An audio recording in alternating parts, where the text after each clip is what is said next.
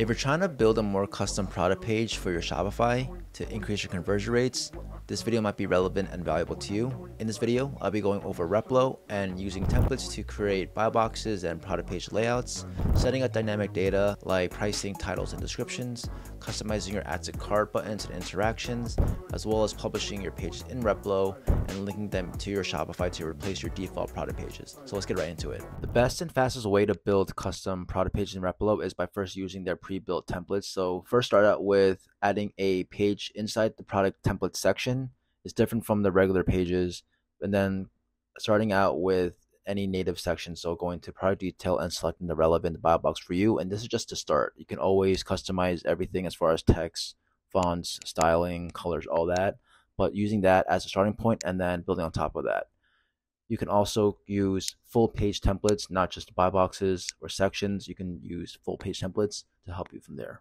So after you've chosen a template or buy box that fits your brand, what you need, you can click on a particular element and set it dynamically. So in this case, it'll be your product title, description, or your pricing, even images, and this will link directly to your Shopify. So this makes sure that your page updates automatically when something changes in your Shopify. So there's no need to hard code anything. It also helps with overall like inventory variants and syncing details across your store, so you don't have to change it each time you change it from your Shopify to your Replo page. Just got to make sure that you connect the right product for what you are building for, and then it will reflect automatically like you see here. Now let's talk about one of the most important sections of your product page, your add to cart button. In Replo, you can style your button as however you want, size, color, padding, hover states, everything. But more importantly, you can customize what happens when someone clicks on that button. So you can add directly to cart, open a side cart, order straight to checkout, change the different quantities, or even trigger a different interaction. The point is, you can do a lot of different things with these interactions that Replo has, and it makes a lot of the customization and functionality really wide open. So it gives you a lot of flexibility there.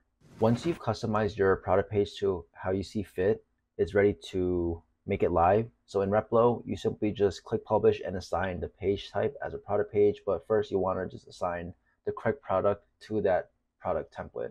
So choose that specific product, hit publish, and you should be good to go. As long as you set the backend as far as connecting the page up inside Replo to the corresponding product, just by going to that drop down like you saw and then connecting that correct product over to your page. And then from there, just make sure you publish, and that will automatically replace the default product page you already have with the new one you created inside Replo. And this is just an example of a product page that we built for one of our clients, Ramp Health, and this just to show you the types of things you can customize and the flexibility you have when it comes to building custom product pages in Replo. You can have different quantity, like quantity bundles, different flavor variants, as well as, of course, the subscribe and save options. And the whole point of this is just to show you the types of things you can create with Replo and to replace your product page templates inside Shopify.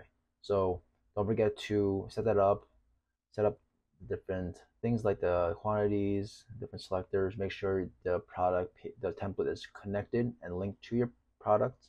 And then you can see here that we have a full product page that's live. It replaces the current default theme product pages, and then you can see here everything works and everything looks super great. So this is how you set up and build product page templates in your Replo to replace your default product pages in your Shopify. You learn how to set up dynamic data using templates and just the basics of Replo's product page templates. The next video, I'll be going over some more high-level stuff, helping you guys increase conversion rates and building just better landing pages for your Shopify brand. If you want more resources or more information, check out the links below. I have a bunch of those free resources, free guides in there. And if you found this valuable, helpful in any way, please like, share, subscribe, and I'll see you in the next one. Peace.